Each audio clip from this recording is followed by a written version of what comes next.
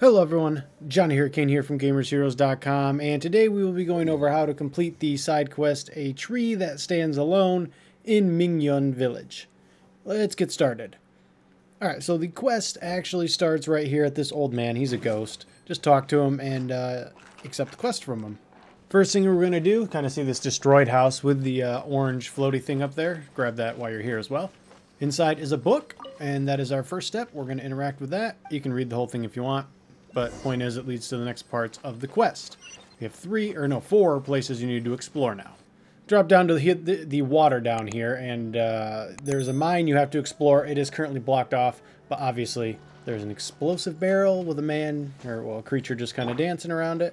I didn't have an archer, but mages work as well. Absorption test. Kaboom! Rocks are removed. Head on inside. Chest. Noctilus jades, whatever they're called, but you're here really for that piece of paper right there. Grab that, grab the rest, and head out.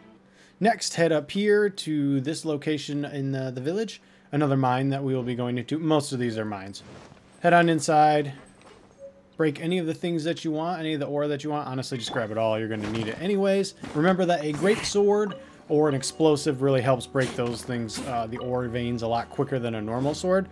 And then the piece of paper is right there. See, investigate it. And that's the next one. Third one is here on the map. You're going to have to go through a little bit of water. I thankfully have the water astrologer mage, so I basically can just run right over water. So go on in, follow the path like this. Through the water here. Take a quick right, and there's a chest.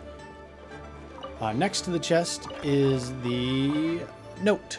The will, the whatever it is. Investigate it, grab the rest of the loot, and head on out. Now head to the fourth and last one, another mine. Again, break any of the ore that you think you'll need, or just break it all, honestly. You'll need it all eventually, just take it all. Run along the path. Next to this ore back here, you will find the last note, which will reveal the treasure, which ultimately is right above this mine. I don't know if that changes depending on what order you go on, but grab all your stuff and head on out. Exit the mine and basically climb up the path here.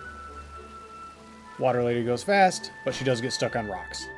That is her downside. Once you get up here, kind of investigate the area. Eventually you'll be ambushed by some treasure hoarders. You know what to do. Just beat them down. I like to use the specials, quite frankly. I like to combo everything on these fools that are grouped up like this. Water and electricity? Yes. Thank you. Finish them off, and then head to the tree, and you'll see the shovel there. Interact with that location. You will get a super good chest, I think. Luminous or something? Precious chest and an achievement. Open it up, grab your stuff, and the quest is completed. Congratulations. Alright, that'll do it for me. If you liked what you saw and got what you needed, like, comment, subscribe. See you guys in the next video. Later, Gators.